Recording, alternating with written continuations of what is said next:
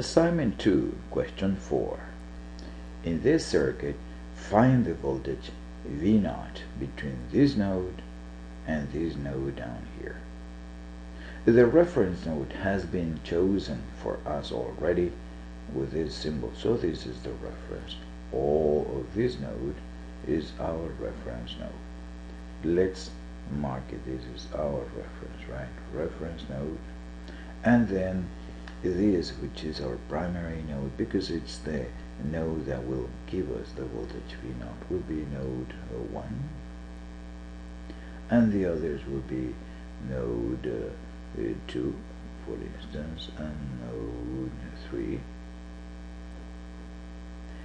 If we continue to do that, we could say this is node 4, and then say we're going to have 4 KCL equations. No control equation, because there is no controlled source, but there is an evil branch here. We would have one evil equation, so would be 5 total equations. However, we have learned in the tutorials of this course that an evil branch actually can help a lot. Let's see. Let me erase this node. We do not need to compute the voltage there, because the node here is a reference node.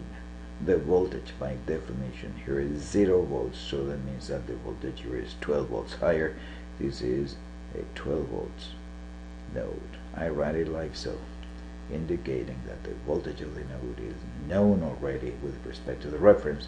We do not need to write a KCL equation there, and because I don't care for the evil current in this branch, I don't need to write an evil equation either. So instead of 5 equations, I write only 3 KCL equations. So let's write KCL equation for node number 1, KCL 1 for this one. But before doing that, we need to specify the directions for the branch currents.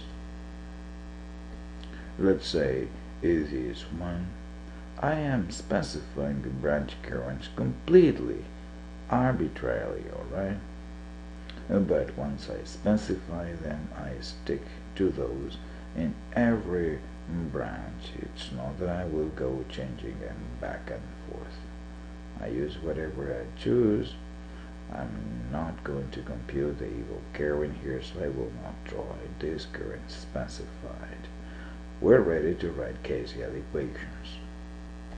For node 1, the KCL equation is currents going in, the one on the top, R branch, this one, R branch, and leaving only one in this R branch. Let's see, the one on the top, voltage of the origin, V2, minus voltage of the destination, V1, divided by 1000, 1 kilo, 1 kilo, right? Plus this current voltage of the origin, V3, minus voltage of the destination of the chosen current, V1, divided by the resistance of the branch, 1 kilo, 1 kilo. And that is equal to the currents leaving the node, in this case only 1. Voltage of the origin, V1, minus voltage of the destination, reference, 0 volts, divided by 4 kilos. 4 kilos. Excellent. Now we write KCL for node 2. Currents going in, another R branch. 12 volts minus V2 over 1 kilo. 12 volts, it's known, minus V2, the destination of the chosen current, divided by 1 kilo. That is equal to currents leaving the node. This one through an R branch is voltage of the origin, V2, minus voltage of the destination of the current, V3, divided by the resistance in that R branch, 2 kilos, plus the other current leaving the node through another R branch, voltage of the origin, V2, minus voltage of the destination, V1, divided by the resistance, 1 kilo. 1 kilo. Now we go for KCL3. Currents going in. 3 currents actually. These are branch current, these other are branches current, and these current source current, right? Let's write them. This one, current going in.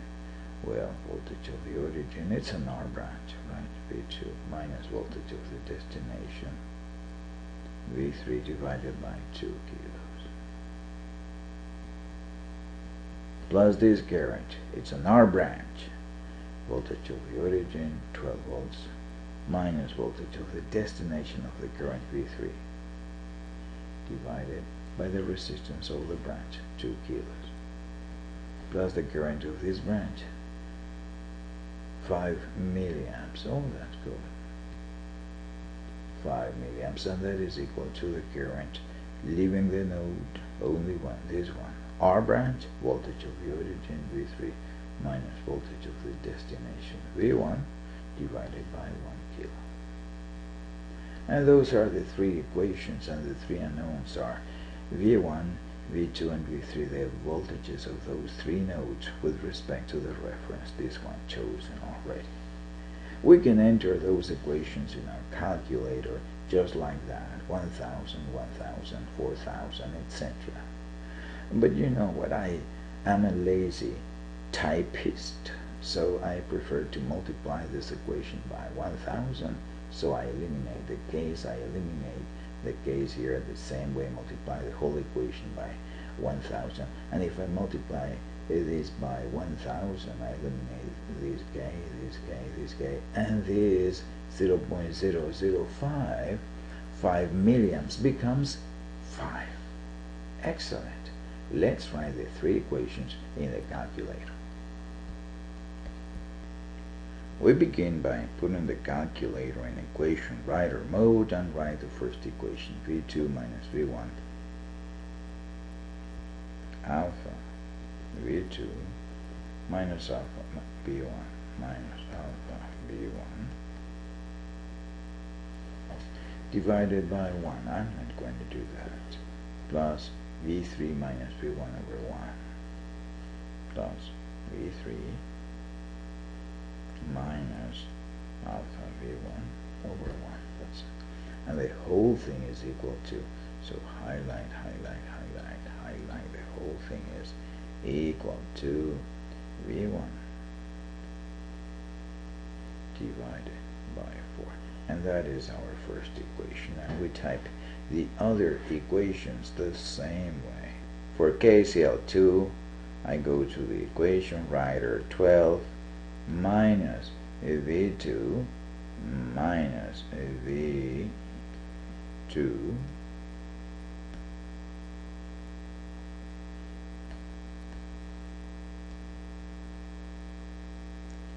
and the whole thing is equal to V2 minus V3 over 2 alpha V2 minus V3 highlight, divide 2, highlight the whole thing,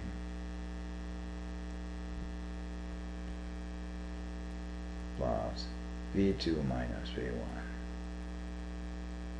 V2 minus V1.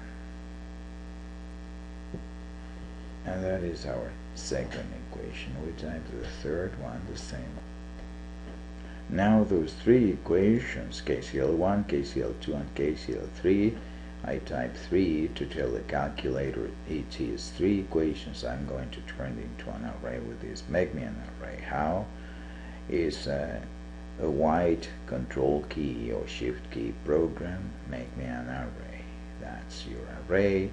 And now separated by spaces, I enter alpha V1 space, alpha V2. These are the unknowns I want to solve for, right? V2 space alpha V3. And I tell the calculator, hey, there's three unknowns. Make me an array with those 3, like so. I have the system of equations, and the unknown I want to solve for. Now I go to symbolic solver, white 7 key, that is symbolic solver, and ask for the linear solver, like so. And those are the voltages that we're looking for. In particular, V1, which is V naught, is 12.14 volts.